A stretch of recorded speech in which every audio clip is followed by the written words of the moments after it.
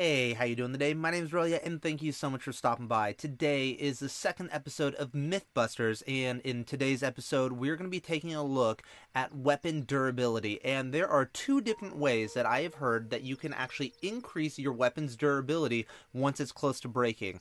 The first way is if you have a metal weapon, you can throw it on the ground, and once lightning strikes a weapon, it will reset durability. The second way is to have an octorok suck up your damaged weapon, and it'll spit it back out with full durability. We're going to go ahead and check out both of these methods right now. I've got the moonlit scimitar. I've got two of them, and if you see the way that it sparkles in the top right hand corner just a little bit, what that is telling me is that this weapon has full durability, at least as of right now. The first thing we need to do is test out how many swings of durability does this thing have, and then once we get it hit by lightning, well, one, we should see the twinkle just come back if it restores to full durability, and two, I just want to know how many swings does it have after it gets hit by lightning. I want to know if it actually loses durability once it gets hit by lightning.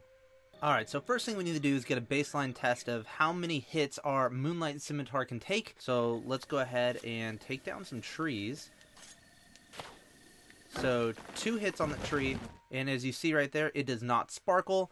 It doesn't have full durability. Just want to prove that that's how that works. Alright, 3.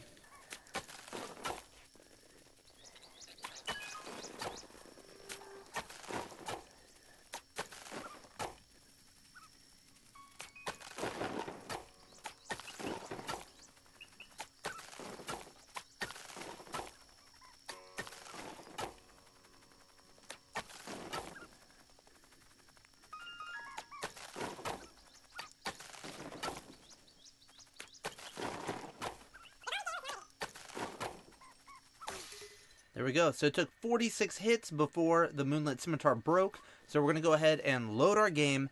We're going to let it take a little bit of damage, and we're going to throw it into some lightning and see if that works. Before you see the final results, let me know down in the comments below, do you believe that either of these two methods is actually going to restore durability to our weapons?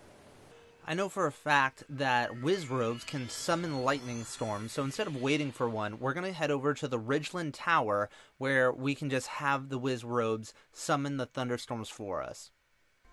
I don't know about you guys, but I absolutely hated the Ridgeland Tower when I was first playing Zelda Breath of the Wild. This was the hardest tower, hands down, just because of how much lightning came through here and how the Wizrobes could get you from just about anywhere. It was absolutely ridiculous. Like, I could not figure out how to beat these guys for so long. It was so hard to be, like, sneaky through here. But in this case, we actually want the lightning storms, so let's do this. Alright, here it comes. So, first off, let me put on some armor. That'll make this just a little bit easier.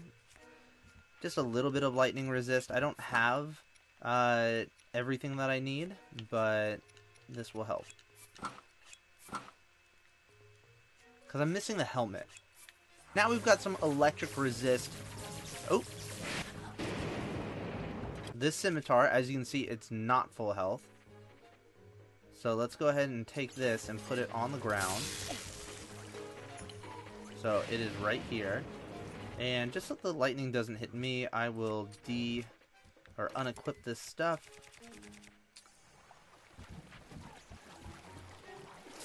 There we go. So now I don't get hit by those electricity balls. Unless I get hit by it directly, then they'll still do... Oh, nope, they don't do damage. Okay. So lightning hits it. Let's see. Is it full? It is not full durability. This one definitely does not have that top right glimmer, so it is not at full durability. We've only hit one thing with this moonlit scimitar, so now we're going to cut down some trees and see how much durability this weapon has left.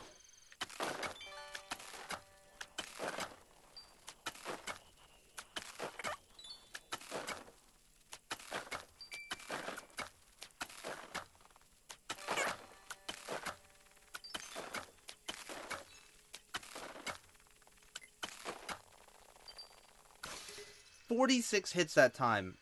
Was that more than the first time through? I'm gonna have to double check that one. I'm going to go ahead and call this myth busted. It did not return the moonlit scimitar to complete full durability, and 2, It did not actually do damage to the weapon like I thought it would. I partially thought that we were going to go the other way with this, and the lightning was actually going to do damage to the weapon, but it seems like not so much. For myth number 2, I know that if you throw a rusty weapon in front of an octorok, he's going to suck it up and spit out a clean weapon of the same class. So you might throw in a scimitar and you might get a royal scimitar, or you might just get, I don't know, something not as good.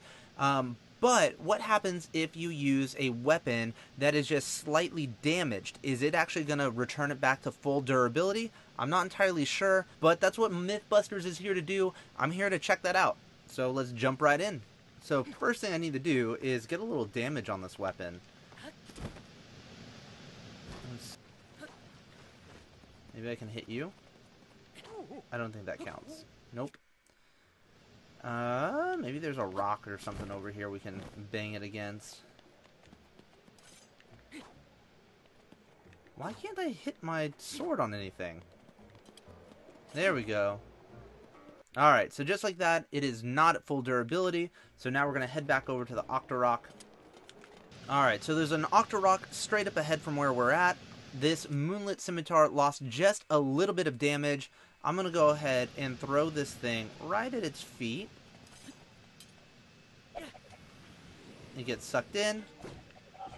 Where'd it go? Oh, there it is. Alright, moment of truth. Let's see if it's got full durability.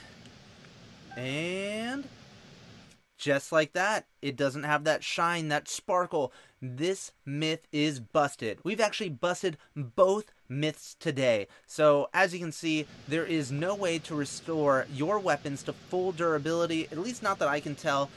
Go ahead and leave me a comment down below and let me know if there's any myths that you believe are true in Legend of Zelda Breath of the Wild, and if maybe you just haven't had a chance to test it out, or if you think that people just wouldn't believe it, let me know. I'd love to have more myths to bust.